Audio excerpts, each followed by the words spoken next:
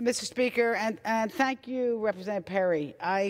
You know what, I have to say it was quite difficult to listen to you, not because you're not articulate, but these stories are horrific.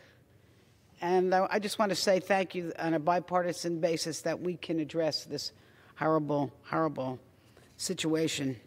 So I'm rising here today and joining, of course, Representative Perry on International Day of Zero Tolerance for Female Genital Mutilation.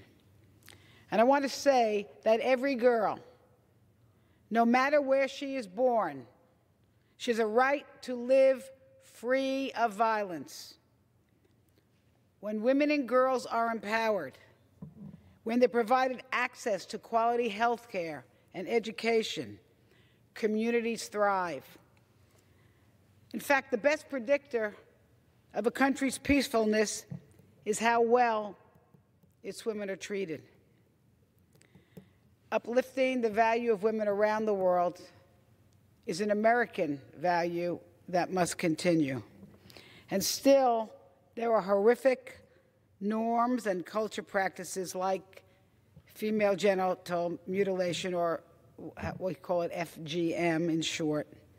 And it's holding back women from reaching their full potential.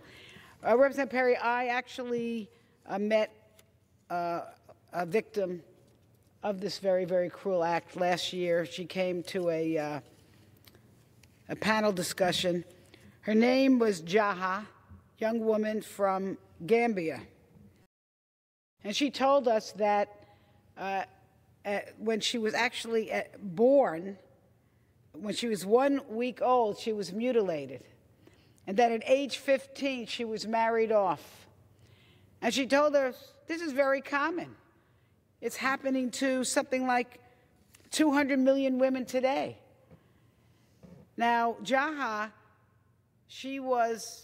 I just say she's a champion because she broke away from her marriage, and she became a champion advocate because she's for her daughter.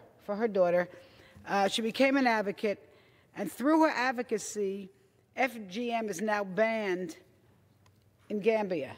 So she has shown us that it can be done.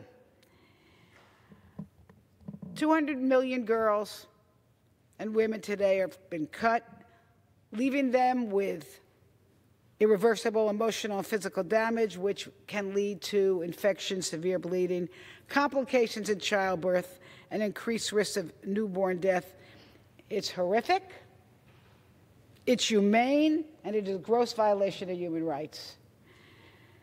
And it's not tied to just one religion or culture. It can happen anywhere, and it is unbelievable to say that it still happens in the United States of America, as you aptly pointed out. So I'm very happy to be here with you. In fact, I'm very proud to be here with you to just send a clear message that FGM is unacceptable. It must stop, and I'm so pleased to join you in all your efforts, our joint efforts, to stop this practice. And I want to add something, and I do think we can also, the United States, there's more that we can do in terms of resources. At least $15 million is needed annually to continue our efforts.